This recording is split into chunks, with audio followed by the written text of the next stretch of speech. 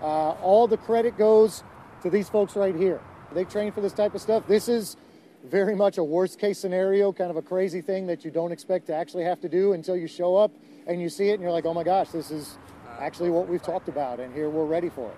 So the way that semi-truck actually was dangling off the edge, it was essentially pinched onto the concrete as well as one of the bridge abutments that was holding it in place. So we're very concerned with the stabilization there to make sure that our people are safe. Obviously, we are willing to risk a lot to save a lot, and so yes, we will absolutely take that risk to get her out, but it was a constant concern that that truck could shift at any moment. She held it together amazingly. I got to tell you, it was obvious she was shaken up, obviously that she was scared. Firefighter Carden did an amazing job of keeping her calm. She held it together like a champ, but I will say the second she hit solid ground, she was able to let those emotions go and just have that relief, and it's a pretty impressive thing.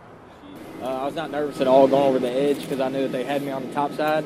Once I reached her, she was super calm, collected, and helped me do what I needed to do to get her to safety, essentially. And it all worked out for the best, and we'll go back to quarters and get ready to do it again if we have to.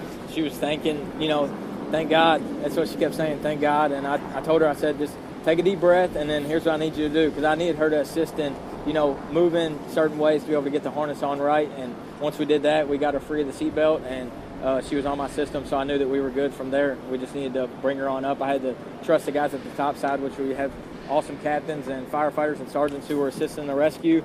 Obviously, without the whole, it was a team effort. Without everybody doing their job, we wouldn't be able to have a successful rescue.